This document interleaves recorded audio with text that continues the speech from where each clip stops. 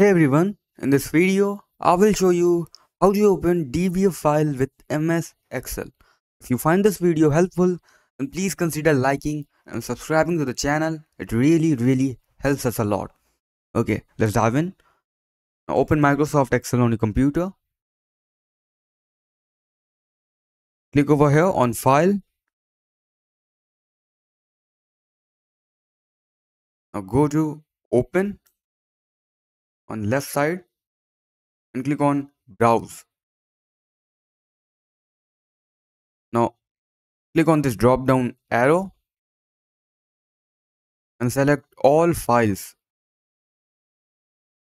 Go on the location wherever you have your DBF file. You can see I have it right over here.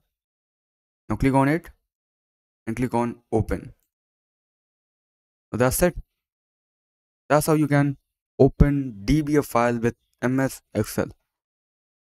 Okay, so that's it for the video. Thanks for watching.